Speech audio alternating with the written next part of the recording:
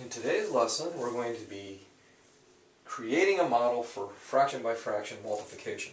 Before I show you this lesson, we have to know what 1/5 actually means. A fraction means a part out of a total amount of parts. And the part that we're talking about is 1 out of 5.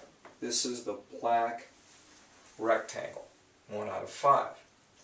When we multiply fractions, for instance, 1/3 times 1/5, we're going to get 1/3 out of the total of only the 1/5 part, the black part.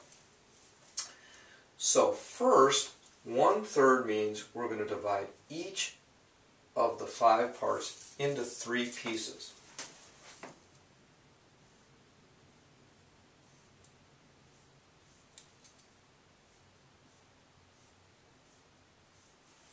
So there's a total of 15 pieces.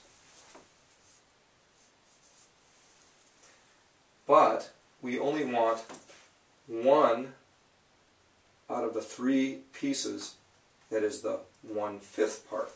This is the 1/5 part, and we're only going to talk about 1 of those pieces.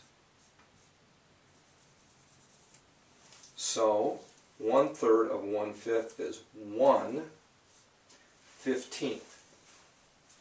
Now if you multiplied the numerators, 1 times 1, you get 1. 3 times 5, you get 15. That is a way of doing it as well.